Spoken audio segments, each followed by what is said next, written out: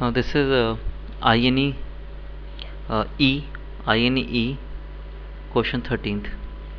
Now in this question it is given that we have flowers of two variety, two kinds, three flowers of first kind. So let us represent them by A's. So we have three A's and three flowers of second type, second kind, and let us represent them by B's.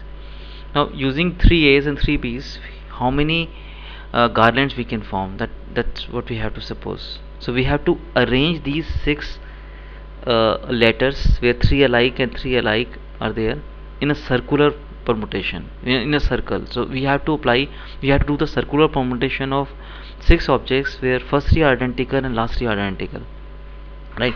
If we had to do this in linear permutation, we would have done it like this. There are six objects, so it is 6 factorial. Six objects, there are, so 6 factorial. Now as these three are identical, we divide by 3 factorial.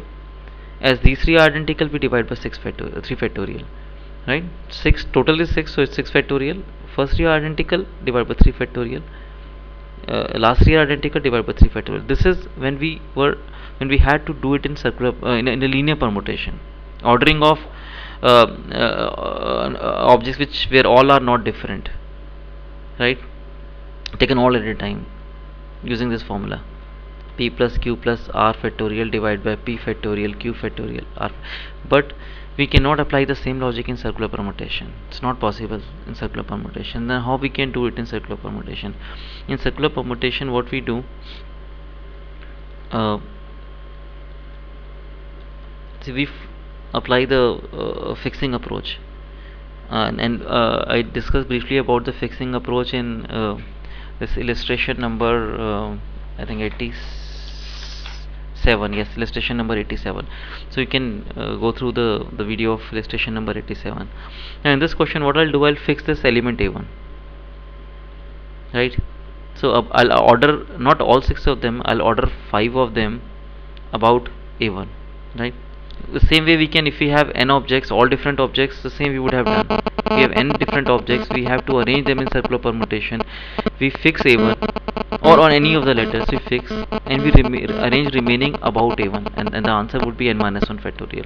That is why number of ways to arrange things in a circular permutation is not n factorial, it is n minus 1 factorial, because we arrange, not taken all of them, we take by n minus, by taken n minus 1 by fixing 1. So it's n minus 1 factorial. Now same funda we apply, we fix A1, we fix A, and then we order remaining 5 about A. And how many ways we can order? It is like 5 objects, and we apply the linear permutation concepts of 5 factorial. But out of the 5, 3 B's are identical. Now we can apply the same logic that we discussed just before this, because now it's a linear permutation. We divide by 3 factorial, and 2 A's are identical, we divide by 2 factorial, right?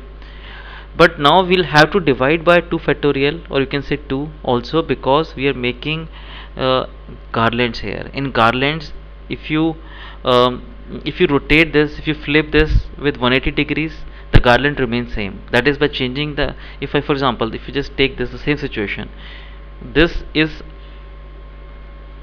if I just flip it by 180 degrees, this 2 A's will come on this side about A, this A will come here, this A will come here. If I just pick it up and rotate it by 180 degree about the plane, right, these 2 B's will come here, this B will come here, this B will come here, right?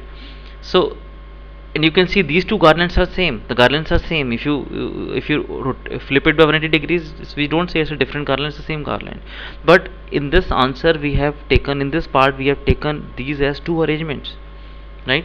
Because see, in the why we have taken these as 2 arrangements, because if you see this A on this side, it is A and this side is B. In this arrangement, on this side of A we have B, and on this side A, so these two are different.